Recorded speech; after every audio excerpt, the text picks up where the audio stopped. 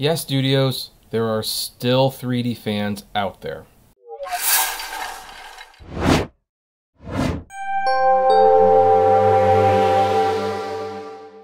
Hey everyone, this is Kevin the Aptpreneur. Welcome to my media and vlogging channel. If this is your first time here and you happen to really like this video, want to hear more about the streaming wars, physical media, all that jazz, hit that subscribe button and ring that bell notification so that you will not miss out on any of our content. Now then, the PlayStation 5 and the Xbox Series X and that stupid Xbox Series S is finally here, and well, it's good. I mean, despite how crappy 2020's been, having new video game consoles definitely makes things right. Now, it's going to be interesting about this console generation. This is the first time that both major competitors have offered digital-only consoles. Now, as you know, or probably could guess, I am not getting these digital-only consoles. I got my Xbox Series X, and then interestingly, my brother got me a PS5, said that, you know, hey, you can pay me back for it.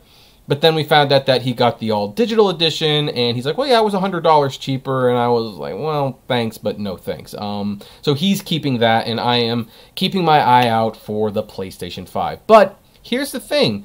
There are still, despite the fact that they don't really make the TVs anymore, and they don't make the players anymore, there are still fans of 3D movies, particularly Blu-ray 3D. Now, here's the thing. These systems are coming out in Thanksgiving, or like in November, right around the holiday season. And so some people are wondering, will I be able to watch my Arthur Christmas, my Christmas Carol, and my Polar Express in 3D on my new game systems? After all, the PlayStation 4 and the Xbox One, as well as Xbox One X, I don't think this happens with the Xbox One S, but digital-only consoles suck. But with those other systems, you could still watch your 3D Blu-rays. In fact, the PlayStation 4 is the most high-profile device that you can still stream your 3D movies that you bought from Vudu, and I did, in fact, buy some 3D movies digitally from Vudu when they were not available on disc, including some Disney shorts. And the big question that some 3D fans might have is, will I be able to watch my 3D movies on these devices? We'll tackle the PlayStation 5 first. Will the PlayStation 5, which I think the PS3 and the PS4 were both 3D friendly, and both had, you know, stereophonic 3D effects, so you can put your glasses on and you can enjoy 3D content. So you would think the PlayStation 5, especially since Sony made a lot of the 3D TVs, would be stereophonic 3D supported. And is it? And the answer is no, it does not. Now, this is from PlayStation Universe, and we don't need to read the whole thing because the most important part is down here. They took from the official PlayStation blog FAQ, which it's interesting that this question being on the FAQ means that there should be enough people who are asking this to warrant putting this in the technology, but apparently not.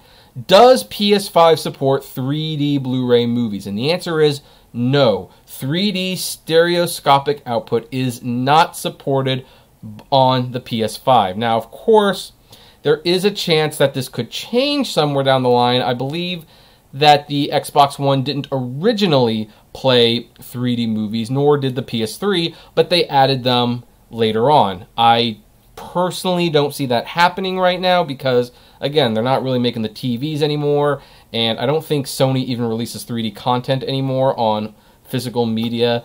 Now, I do hear that they are keeping it in production basically for the glasses-free 3D TVs, and who knows, in 10 years, that might encourage them to add a 3D option, and the good thing about 3D discs is that they're format agnostic.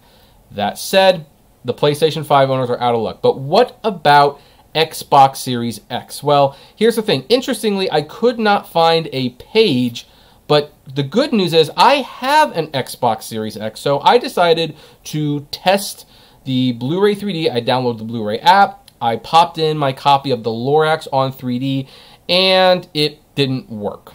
You could hear the audio, but you could not see the images. So what I am taking that to mean, obviously, is that the Xbox Series X also does not support Blu-ray 3D or stereoscopic 3D images. Now, of course, this is a shame. It pretty much means that I will not be getting rid of my PlayStation 4 because I still want to stream my 3D Voodoo movies once in a while. And interestingly, it also means that I won't be getting rid of my Xbox One X because I really like Fantasia Music Evolved, but you need the Kinect for Fantasia Music Evolved, and the Kinect is not supported on the Xbox Series X. No adapter. It's just not there. So, you know, I find it interesting that like the PlayStation 5 motto, anyway, PS5 slogan is "Play has no limits," and you know, technically they might be right. I mean, we're talking about movies. You don't play movies in the sense that you play video games. You watch movies. Even the games aren't going to have 3D support, of course, though. And it is kind of a shame that when they make these new consoles, they take something out that kind of makes that old hardware worth holding on to. I mean, when I have an Xbox Series X, I'm going to take these off because these are actually uncomfortable looking at a monitor that has no 3D images. I should want to throw away my old consoles, or at the very least sell them to help me pay for the new ones. But I can't do that now because if I get rid of the Xbox One X, I can't ever play Fantasia Music Evolved again, and I actually do play that on a fairly regular basis. And I can't get rid of my 360 for the same way, Kinect games, and Scott Pilgrim vs. the World. And now I can't get rid of my PS4, which I thought for sure I'd be able to get rid of the PS4. But, you know, I have 3D movies on Vudu, and that's the only player I have right now where I can stream those movies. So this is unfortunate, but again, I also completely understand it. 3D is just not a thing for these content creators anymore. It's not a thing for TV developers. It's still out there in foreign countries, but it's certainly not here. So if you want to continue watching your 3D movies and your Xbox One and your PlayStation 4 are your primary methods of watching 3D movies, I would probably hold on to those and not get rid of them. But anyway, I would like to know what you think of this. Does this disappoint you? Do you completely understand? I'd love to know. Excuse me. Comment below. Like, favorite, share, subscribe, and as always, flame responsibly. Have a good one.